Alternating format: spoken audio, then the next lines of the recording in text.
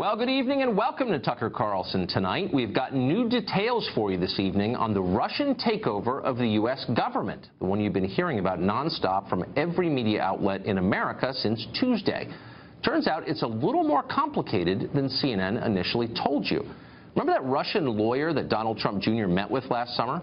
The one you've been told is likely a Kremlin spy sent directly by Vladimir Putin himself? Well, it turns out the Obama administration let her in, and not only let her in, but took pains to make certain she got here. Former Attorney General Loretta Lynch personally got involved in helping that lawyer come to the United States. Once here, the lawyer slash spy slash diabolical hacker of democracy didn't just meet with Donald Trump Jr. She also sat in on a congressional hearing. She lobbied on behalf of her government. She went to events around Washington, including a dinner attended by at least one member of Congress, who, for the record, is not named Trump. In other words, the story is considerably more complex than you may have heard. But don't tell Time Magazine that. To Time Magazine, it is a simple crime tale. In fact, it's O.J. Simpson 20 years later, with Don Trump in the white Bronco. Here's their latest cover.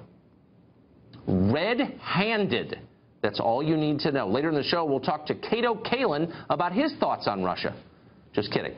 But here's the part that is not funny. Russia isn't just a partisan talking point in D.C. It's an actual country, a world power with massive energy reserves and a nuclear arsenal. For 100 years, we've had a nuanced relationship with the Russian government, despite appearances sometimes, and we've done that because we had to do it, because it was in our best interest. Not anymore. Thanks to the hysteria over Trump's election, Russia is now the single most evil country in the history of the world.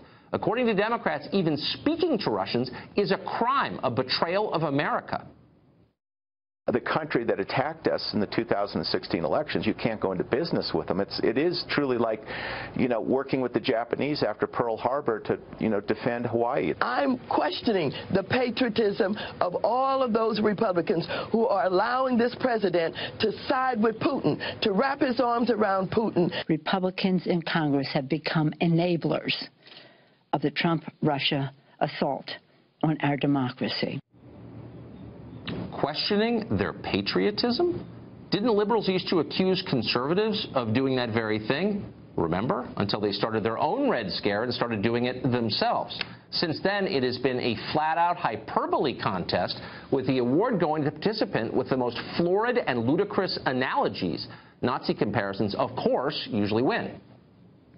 He assassinates dissidents and journalists. He bombs women and children on purpose in Syria. He is as bad as Hitler. Okay, so a lot of otherwise sober people in Washington have completely lost their minds and are saying things they will hopefully cringe in embarrassment over later. But what's the cost of this hysteria to America right now? We still have a world to run. How much harder is this making it?